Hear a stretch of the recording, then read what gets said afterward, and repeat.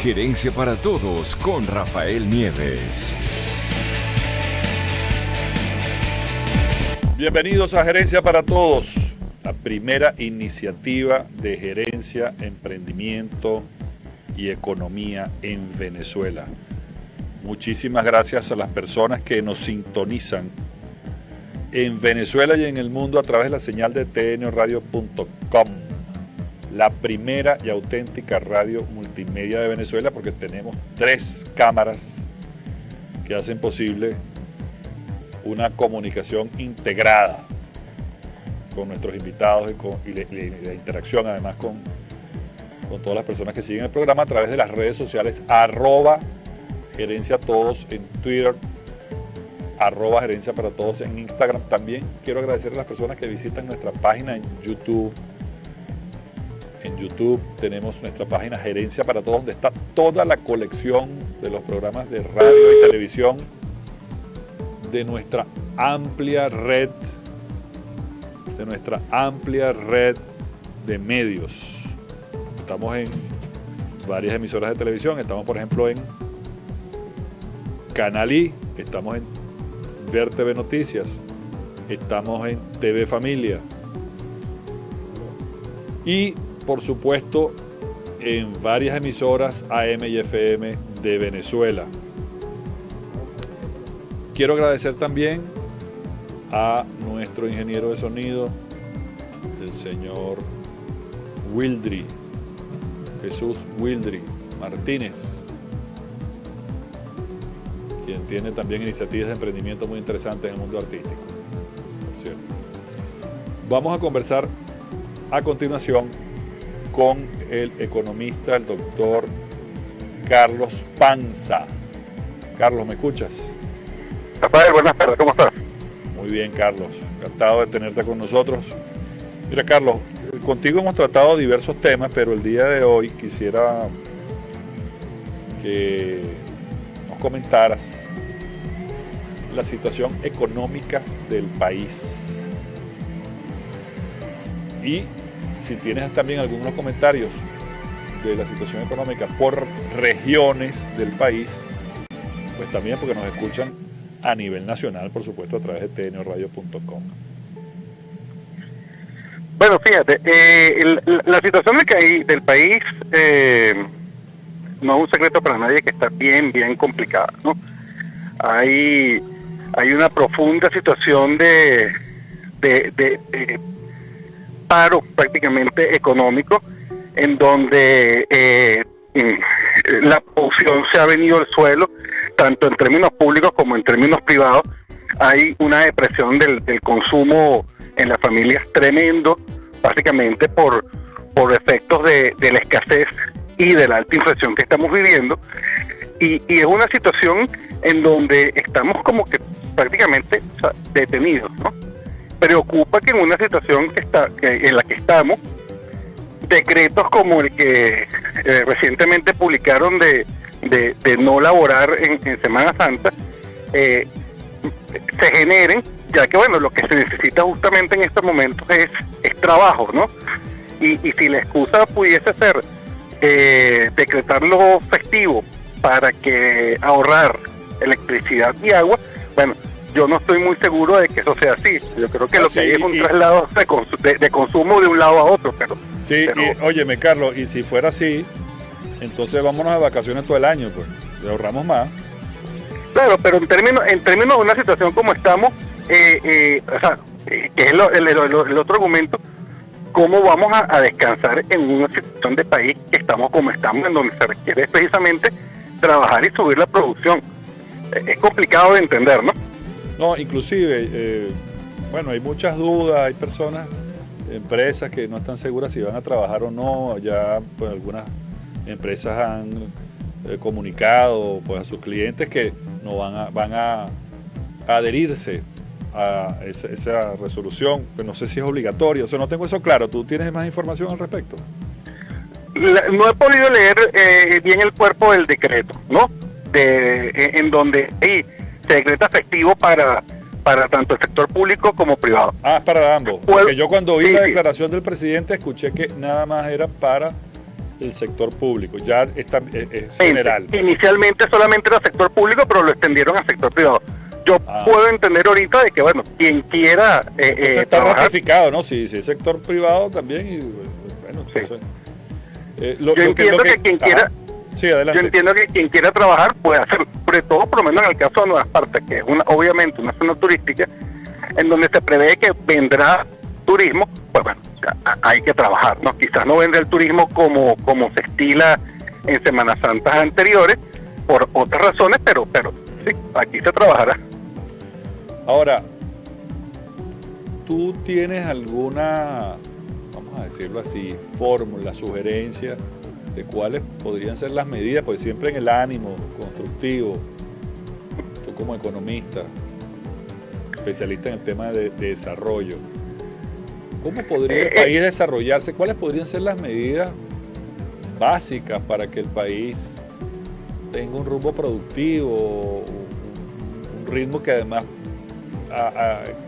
cambie el clima de bienestar del país? Porque si se produce más, bueno, más oportunidades hay de ayudar a los que están más débiles económicamente. Es así. Los economistas en su gran mayoría coincidimos que debe generarse una liberalización de los controles. O sea, el control de precios, el control del tipo de cambio ha hecho un efecto negativo en la economía.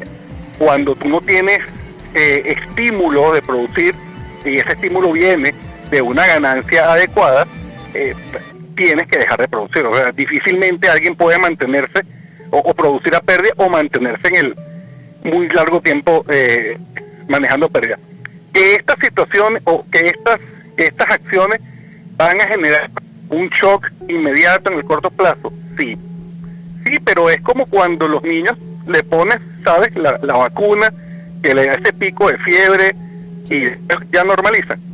Es necesario porque si la flexibilización de los mercados, difícilmente habrán estímulos para iniciar y elevar ulteriormente pues la producción que tanto necesitamos.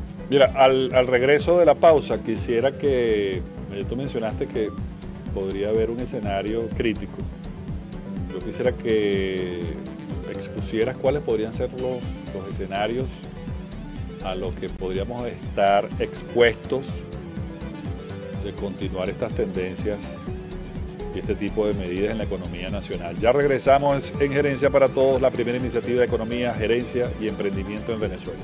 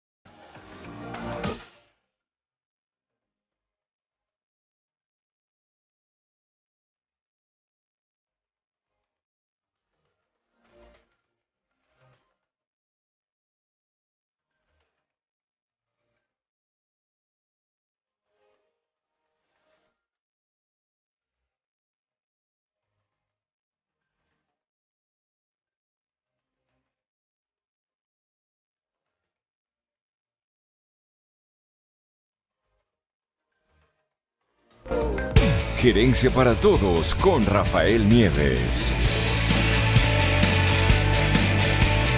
Gracias por continuar aquí en Gerencia para Todos, construyendo tu máquina financiera. Hoy estamos conversando con el economista Carlos Panza. Estamos en conexión remota con Carlos Panza y nos quedamos en el punto de la economía venezolana. ¿Cuál puede ser el escenario más factible o los escenarios más factibles a los cuales tenga que enfrentarse la familia venezolana? Adelante, Carlos. Rafael, bajo el principio de que ningún país quiebra, si no hay un cambio del rumbo, si no hay un cambio de modelo, la situación puede agravarse muchísimo más de lo que estamos ahorita.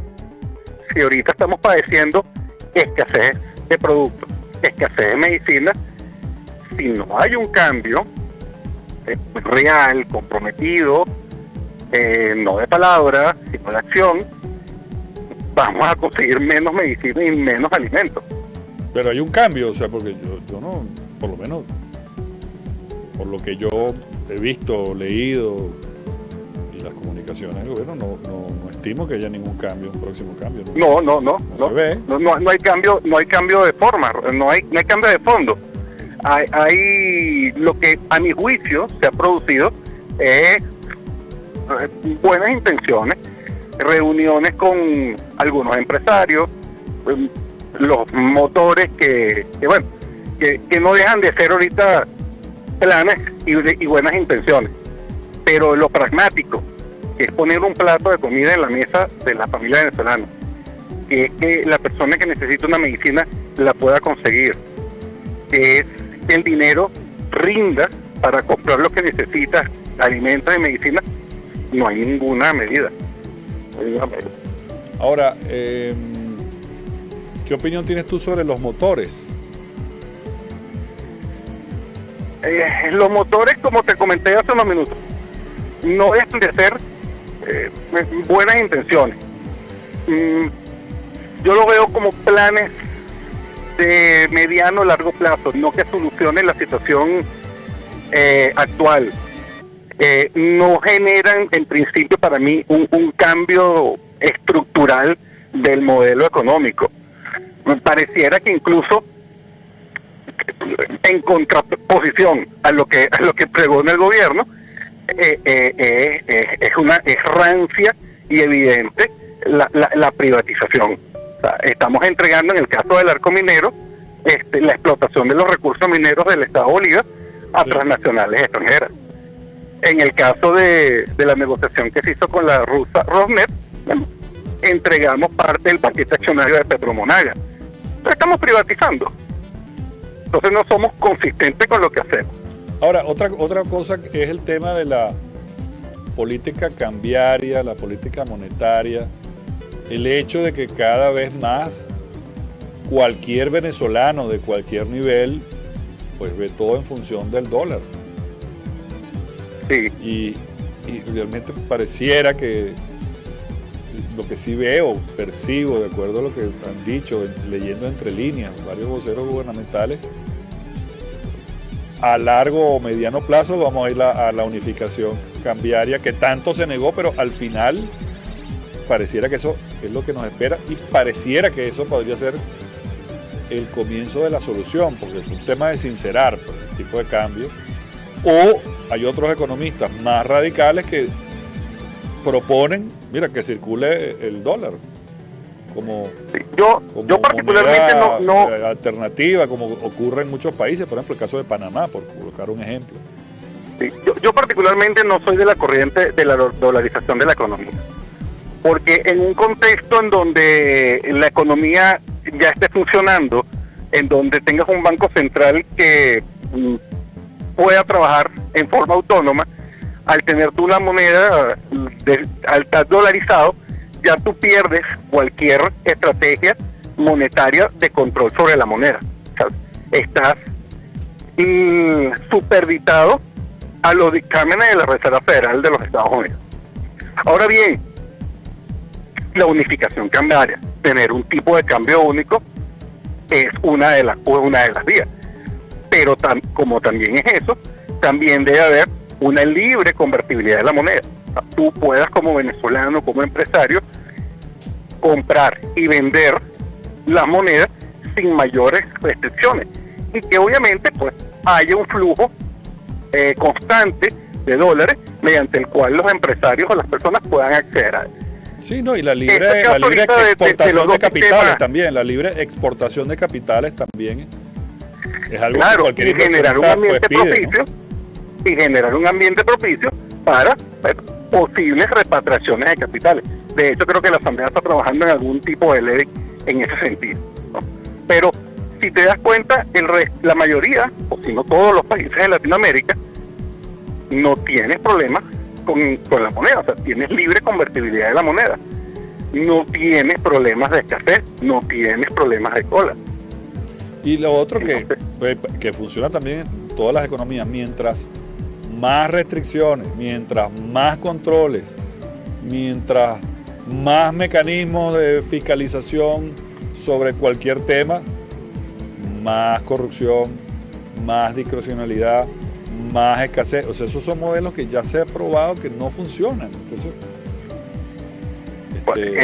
tienes toda la razón. O sea, no podemos ser nosotros los que no estamos equivocados cuando cientos de países en el mundo están funcionando bajo este esquema. Sí. Bueno, Carlos, queremos agradecer la participación que todos los miércoles tiene Carlos Panza y tu organización, que quisiera que nos hablaras de tu organización. Por cierto, que muchas personas nos preguntan el punto de contacto, quien quiera utilizar los servicios de tu empresa, por favor, los datos. Factible, nos pueden ubicar a través del Twitter, @factible_CA, CA en mayúscula y la S de factible mayúscula. Igualmente por los teléfonos 0295-808-3788 y 0424-815-6810.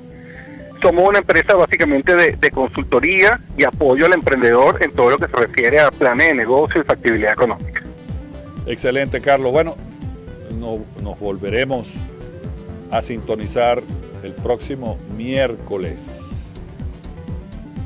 Así que bueno, perfecto. Muchísimas gracias por tu información. Como siempre decimos, buenos días, buenas tardes y buenas noches a todas las personas que nos están sintonizando en este momento en tnradio.com. Ya regresamos.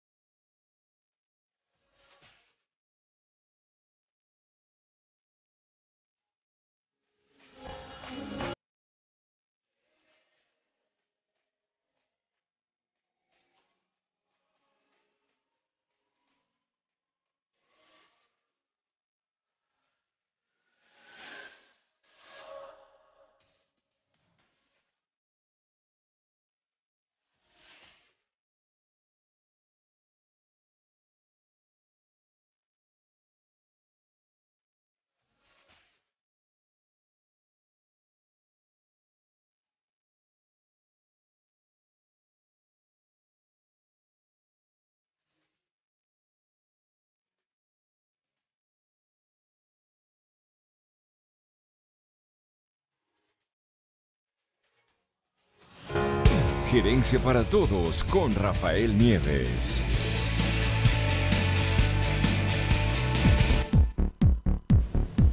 Seguimos en Gerencia para Todos, la primera iniciativa de gerencia, economía y emprendimiento en Venezuela.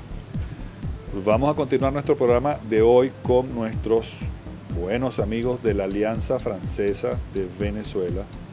Hoy nos acompaña el licenciado Manuel Arguinzones, quien es el director de la Alianza Francesa de la sede de Chacaíto, donde por cierto tienen una cantidad de servicios para aprender francés extraordinarios.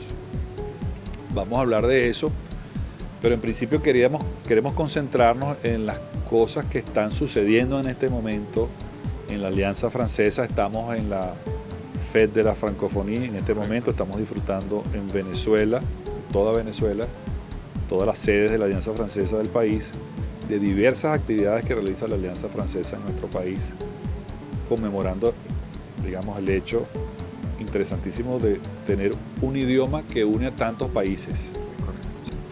Háblanos de eso. Hola Rafael, gracias por la invitación, buenas tardes. Bueno, en efecto sí, estamos en la semana de la Fête de la Francofonía, que se extiende un poquitico más fuera del territorio galo, es decir, fuera de Francia se extiende un poco más de una semana. Nosotros, como vitrina de la Embajada de Francia, hacemos actividades que nos pertenecen, que no son propias, y al mismo tiempo hacemos actividades con la Embajada. Y en esta ocasión, sobre todo para la Fête de la Francofonía, trabajamos en conjunto. Entonces, bueno, como hemos hablado, si asististe a la conferencia de prensa de la Fête de la Francofonía, hay una cantidad de actividades que realiza cada uno de estos países que están representados, francófonos que están representados en Venezuela. Por cierto, me impresionó mucho esa reunión porque estaban países como, bueno, por supuesto Francia, Canadá, Vietnam, correcto, Grecia, sí. Se me escapa alguno, se me escapan varios, por supuesto árabes, Suiza, claro, Suiza, Canadá. Canadá, había un país árabe, Están los países árabes, y de verdad que nos parece algo extraordinario. Bélgica, y nos parece algo extraordinario porque, bueno, de todos los continentes había un representante. Y otra cosa interesante, que hay países como México y Costa Rica que tienen al francés como segundo idioma. Entonces, bien interesante el hecho del poder que tiene el francés. Entonces, disculpa la interrupción, pero quería... No te preocupes, recibida. Sí, efectivamente, los países que mencionaste, cada uno aporta su grano de arena y cada uno tiene una actividad dentro de esta fiesta de la francofonía. Nosotros, por supuesto, por ser Francia, llevamos la mayor responsabilidad en el evento. Entonces, bueno, hay conferencias, tanto en el Colegio Francia, como ahí también tenemos un ciclo de cine en el CELAR, de cine francés. Hubo un concurso de canto a nivel nacional con la Alianza Francesa de todo el país. Hay encuentros en la residencia del embajador de cada uno de los países que estuvo representado en la. Entonces, bueno, realmente es una actividad bien nutrida que se lleva a cabo cada año y con mucho éxito. Específicamente el caso de la Alianza Francesa de Chacaíto, ¿qué programa tiene? Bueno, nosotros, como todas las sedes de Caracas, hay una sede en el Paseo de las Mercedes, una en La Tabona, la de la Castellana, que es la casa matriz, y nosotros en Chacaíto. La Alianza Chacaíto se ha caracterizado desde el tiempo antes que yo fuese director allí. Es un centro cultural, un punto que ya está hecho, muy reconocido, sobre todo por la localización que tiene. Es cerca del metro, está el bulevar, es bien accesible. Siempre ahí se presentó fotografía en la sala, en el lobby de la Alianza. Ahora nosotros hemos nutrido esas muestras, pues, y entonces las exposiciones son tanto de pintura, escultura, hacemos teatro, hay danza, conciertos de música, conversatorios. Excelente. Disculpa que te interrumpa, pero vamos a una pausa y ya regresamos para que puedas brindarnos esa información. Seguimos en Gerencia para Todos.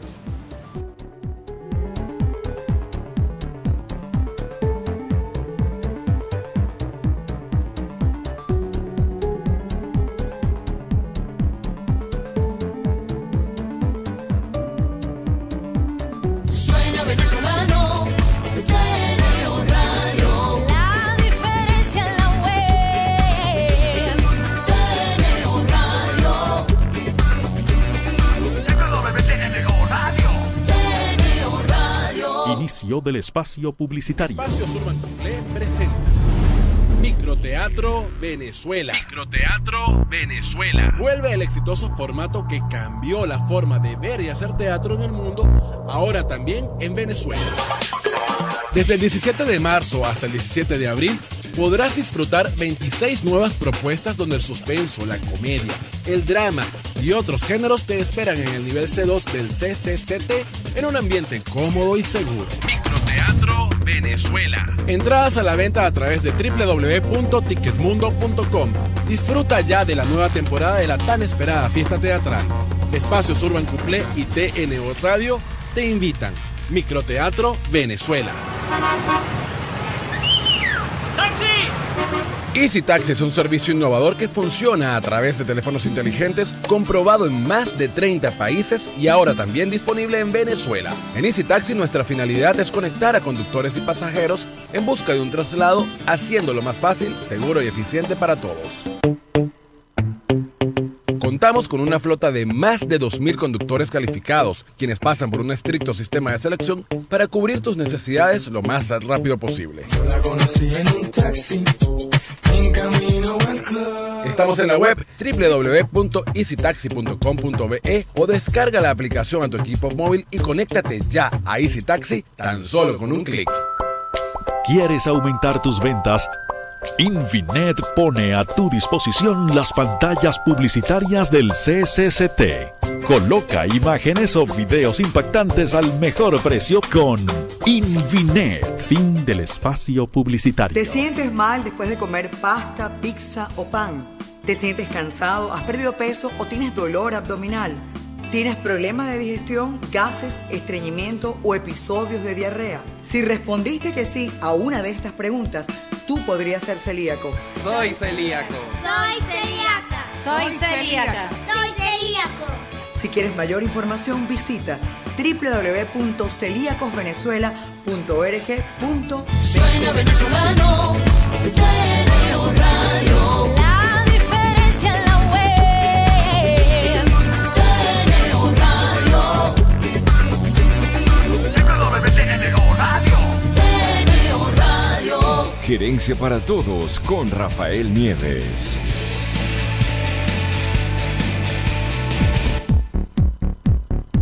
De gerencia, economía y emprendimiento en nuestro país.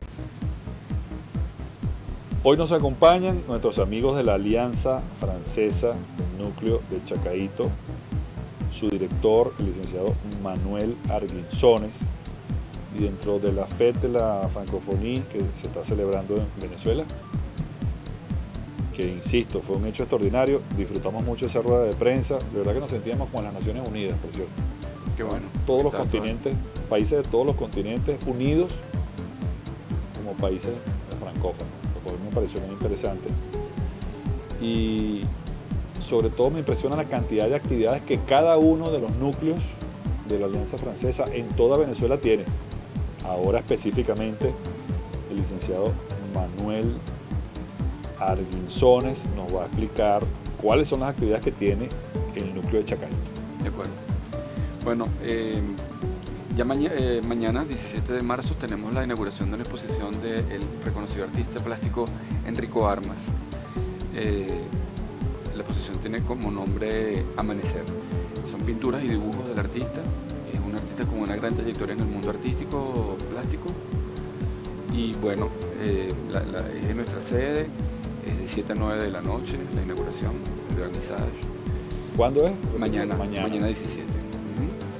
Tenemos luego para el viernes, como no pertenece a la FED de la Francofonía, pero es una actividad propia de la Alianza, ya tenemos aproximadamente 25 estudiantes que se han que han culminado los 4 libros, los 18 niveles de nuestro curso. Entonces, bueno, va a ser la entrega de diploma el viernes 1 de abril. El sábado 2 de abril... Un moment très emocional. Oui, très important. El sábado 2 de abril tenemos un almuerzo de crepes. Consta de 2 crepes, una salada, una dulce y 2 copas de vino en la alianza en nuestra sede de Chacaito, de 2:30 a 3 de la tarde. Oye, muy bien. Sí, eso es bien divertido. Me encanta. Va mucha gente, asiste mucha gente y es bien simpática la actividad. Mira, está muy bien, me gusta mucho. Y por cierto, ¿hay más actividades? Bueno, voy a hacer un poquito de publicidad en nuestra sede. Por favor. Las inscripciones están abiertas para que pasen a inscribirse. Las clases comienzan... hay un curso que comienza mañana justamente, pero los otros comienzan el 28 y terminan el 26 de abril. Muy bien. Todos los cursos, todos los niveles. Todos los cursos, todos los niveles. Mira, por cierto, yo recomiendo especialmente la sede de Chacaito, porque en particular, esto es un gusto muy mío, tiene algo que a mí me encanta, que es la biblioteca, mediateca, correcto. Habíamos hablado de eso, sí. que tiene el núcleo de la Alianza Francesa de, Sí. de Chacaito. Y yo, que he sido estudiante de la Alianza Francesa, he disfrutado muchísimo esa biblioteca, porque tienen, bueno, películas, libros extraordinarios de texto, novelas, revistas. CD-ROM, tenemos todo. O sea, de verdad que tienen ahí de todo, Sí. y de verdad que es una delicia ese lugar, sobre todo para quien quiere aprender francés, inclusive por otros métodos, porque particularmente yo, profesor, a mí me gusta aprender francés, pero con canciones, por eso me encanta el concurso. Ah, cómo no, claro. Con canciones. Una buena técnica, sí, como no, un buen método. Para mí es lo más entretenido, porque los libros a veces, debo confesar, tengo algunos problemas. Sí, bueno, Rafael, es que hay diferentes maneras de aprender el idioma, y una es la gráfica, visualmente, auditivamente y por repetición. Cada quien busca la manera como mejor le sea más fácil aprender. Y Por eso, nosotros trabajamos con todas esas técnicas, por supuesto. yo avancé mucho porque visité la biblioteca, entonces sacaba libros que eran de mi interés de repente, de un tema específico, o las películas. Extraordinario. ¿Cómo no? Tienes una cinemateca ahí extraordinaria. Sí. La mediateca está muy bien nutrida, tenemos revistas, libros, literatura, métodos, libros para chicos universitarios, para que están estudiando idiomas, Sí. todo, películas. Entonces me parece una gran ventaja competitiva que tiene Ujú. Chacaito. Sí. Además que somos muy simpáticos y somos muy calurosos. No, es verdad. No, y nos encanta ese evento, el evento ese de las crepes con el vino. Va a ser bien entretenido, eso es muy divertido, muy bueno. Yo, ahí en ese curso me anoto. Bueno, te esperamos entonces por allá. Bueno, queremos agradecer a la Alianza Francesa por acompañarnos en nuestro programa, al licenciado Manuel Arguinzones por estar aquí con nosotros. Manuel, te reiteramos la invitación. Cada vez Gracias. que ocurra cualquier cosa en la Alianza Francesa, cualquier alianza francesa del país, especialmente la que tú administras en Chacaito, pues este programa está a la orden. Bueno, muchas gracias por la invitación y estamos a la orden en la alianza, ya sabes que... Mira, quisiéramos que nos enviara un mensaje para que la gente se inscriba en la Alianza Francesa en términos generales, en cualquiera, pero por favor en francés y en español. Primero en español. Bon, l'Alliance française, ce n'est pas qu'une langue, c'est un monde de culture à votre disposition. La Alianza Francesa no es más que un idioma, es un mundo de cultura a su alcance. Excelente. Bueno, merci beaucoup. No, a toi. A ver, Merci bien. Ici, nous sommes très contents, ici en tnoradio.com. Merci beaucoup. Merci bien. Seguimos en Gerencia para Todos. Ya regresamos.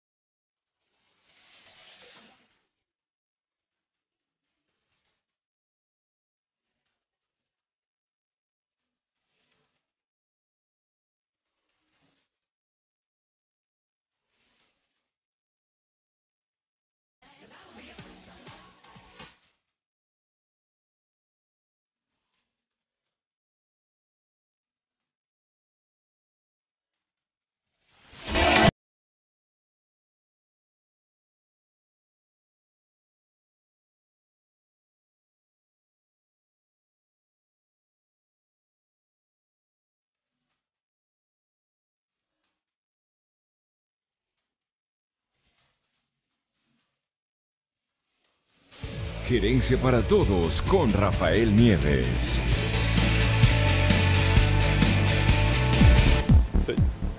Seguimos en Gerencia para Todos en nuestro segmento de emprendimiento. Hoy nos acompañan nuestros amigos de ARP Group. ARP Group, la licenciada Ana Méndez, quien es la persona encargada de una iniciativa extraordinaria de ARP Group, Sociedad de Corretaje, que es un programa de emprendimiento que nos parece único en Venezuela, muy interesante a nivel mundial. Todas las personas que nos sintonizan a nivel mundial les va a llamar la atención este emprendimiento, sobre todo por lo abierto, por las oportunidades que ofrece a profesionales, en este caso en Venezuela. Bienvenida, Ana, a Gerencia para Todos. Muchas gracias, Rafael. Gracias por la invitación. Mira, quisiera que nos explicaras, ya tú has venido al programa, pero quizás algunos oyentes o televidentes que nos ven, además a nivel global, no conocen lo que es ARP Group. Quisiera comenzar por ahí. ¿Qué es ARP Group? ¿De qué se ocupa? ¿Cuál es su misión? ARP Group es una sociedad de corretaje de seguros que, como sabemos, es una de las formas de intermediación como organización. Sabemos que la intermediación está distribuida en tres características: el agente exclusivo, el corredor de seguro y la sociedad de corretaje de seguro. Nosotros somos una organización, de acuerdo a lo que establece la ley de la actividad aseguradora, una empresa, por supuesto mercantil, que hacemos la misma función de un agente o un corredor de seguro, que es intermediar en la colocación y asesoramiento de las pólizas de seguro entre las empresas de seguro y los contratantes. Y está muy bien, y creo que ARP Group tiene también novedades en cuanto a la calidad del servicio que ofrece. Y dentro de este marco creó este programa de emprendimiento para que aquellas personas, corrígeme, que estén interesadas en convertirse en agentes de seguros, en este caso de ARP Group, puedan hacerlo de una forma técnica y exitosa. Correcto. Sí, ¿En qué consiste? Sí, okay. La ley de la actividad aseguradora permite a las sociedades de corretaje de seguro, así como a las empresas de seguro, tener su propia fuerza de venta y formarlos de acuerdo a los programas, al programa y a las exigencias que establece la misma ley. ARP Group, apoyándose en ese fundamento legal de permitir tener su propia fuerza de venta, ha creado un programa de formación de agentes exclusivos que los prepara, les da las herramientas precisas para formarse como tal, de manera de que se involucre en el mercado asegurador y pueda se involucre en el mercado asegurador, un mercado laboral lucrativo, del cual no es nada difícil aprender los productos y las formas de venta poco a poco. Nosotros los preparamos, le damos cursos de capacitación, todo esto gratuito, dentro de la organización, dirigidos por profesionales capacitados, llevando de la mano a la gente o al profesional o a la persona que desee involucrarse en el programa. Muy interesante. Voy a colocarme en los zapatos de un profesional, por ejemplo, un administrador o un médico o cualquier persona que tenga una profesión, o un estudiante universitario que quiere ingresar a este programa de emprendimiento. ¿Qué debe hacer y cuáles son los pasos que debe cumplir él dentro de ARP Group para convertirse en un agente de ARP Group y aprovechar esta oportunidad de emprendimiento? Ok, nosotros tenemos las herramientas tecnológicas de las redes sociales que se pueden comunicar con nosotros. Es en nuestro Twitter, @ARPGroupB, el Instagram, @ARPGroupVenezuela, BZLA, a través de nuestro correo arpi.agentesexclusivoscorrido@gmail.com y a través de nuestros teléfonos 0212-216-0624. Mira, vamos a continuar conversando con la doctora Ana Méndez, directiva de ART Group, encargada del programa de emprendimiento de ART Group. Luego de la siguiente pausa, ya regresamos. La directora del...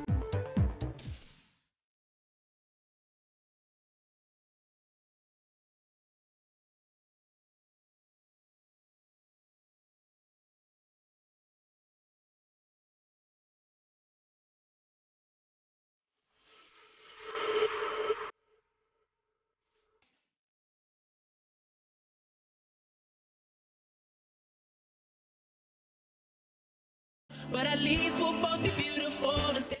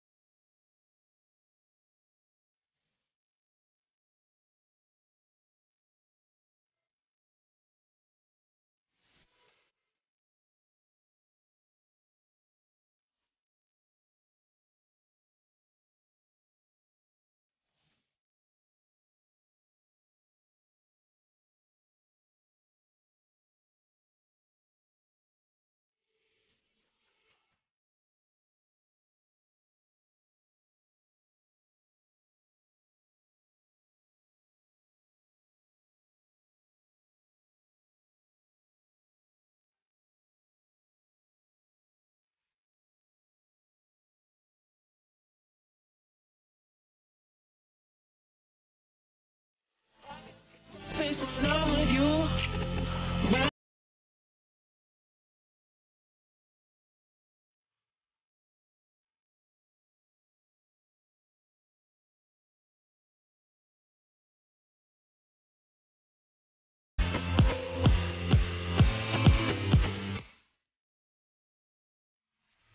Gerencia para Todos con Rafael Nieves.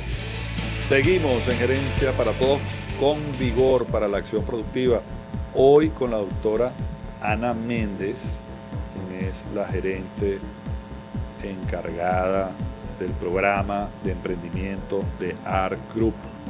Y nos han llegado varias preguntas a través de nuestras redes sociales. Personas que están interesadas. Voy a resumir por cuestiones de tiempo. Pero hay profesionales, jóvenes profesionales, ¿verdad? Y también hay estudiantes universitarios interesados. Esas personas que están interesadas, que van a hacer contacto con nuestro Twitter, @ARPGrowB, de Venezuela, BE. Nuestro Instagram, @ARPGrowB Venezuela, abreviado BZLA.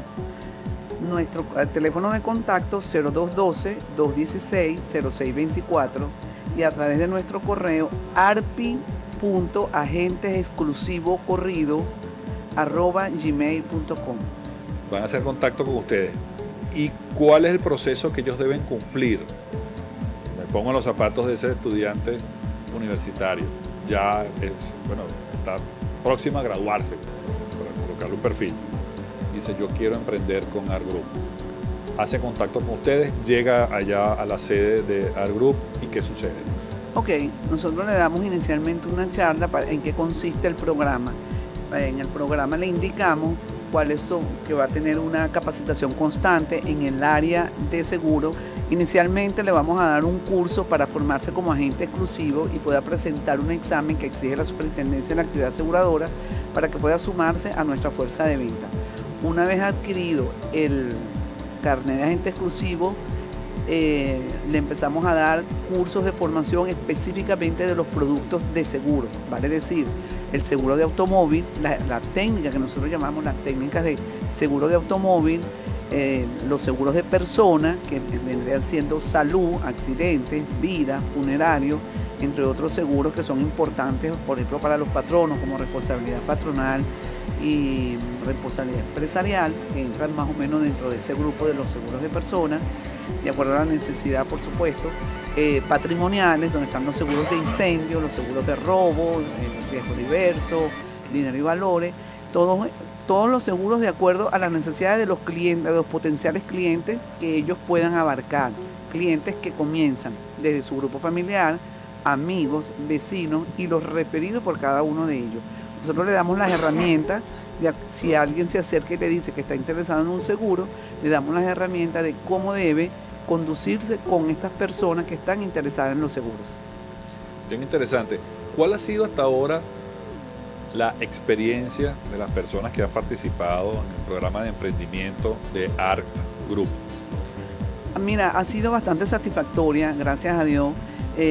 La gente, a pesar de la situación, ha venido gente, se han incorporado al programa, han respondido, se les está dando sus cursos de capacitación tal cual como te acabo de decir, porque tratamos de hacerlo teórico práctico, no enfocarnos en solo dar y dar capacitación, sino que en la medida que vamos dando la capacitación, pues los impulsamos a que igualmente comiencen a vender el seguro, con unos tips, eso es nuestro secreto, unos tips, qué es lo que le deben de decir, qué es lo que deben de tomar inmediatamente del cliente, de manera de no quedarse callado, de darle una respuesta oportuna, y inmediatamente se ponen en contacto con nosotros, nos dicen la inquietud del cliente y empezamos a manejar la situación.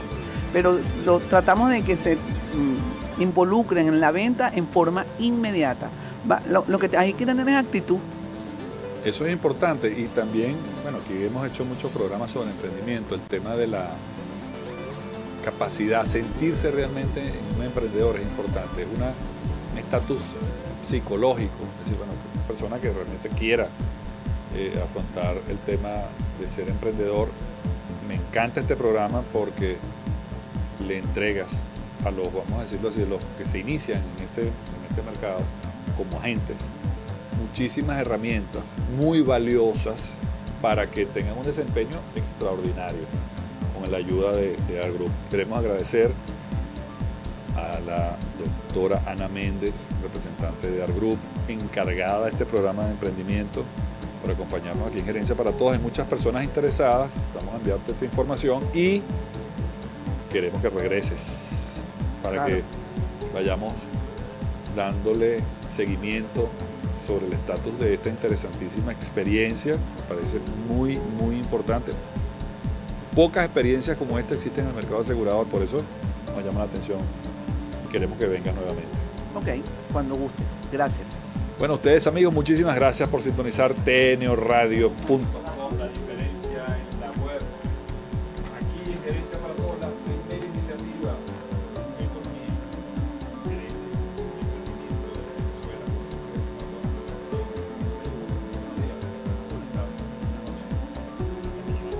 Suena venezolano.